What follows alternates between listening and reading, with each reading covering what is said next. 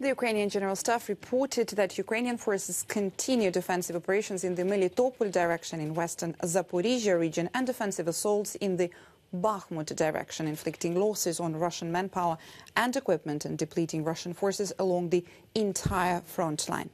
Ukrainian Eastern Group of Forces spokesperson Captain Ilya Yevlash stated that Ukrainian forces liberated additional 2 kilometers of territory in the Bakhmut direction. The Russian Ministry of Defense claimed that elements of the Russian southern grouping of forces repelled Ukrainian attacks near Mayorsk, about 20 kilometers south of Bakhmut.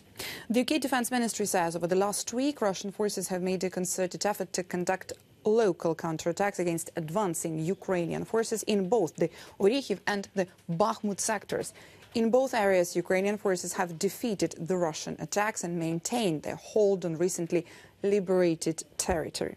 Comments posted by the military community suggest extreme disillusionment among those involved in these counter-attacks, especially near Bakhmut, with reports of ill-conceived advances, lack of artillery support and heavy casualties.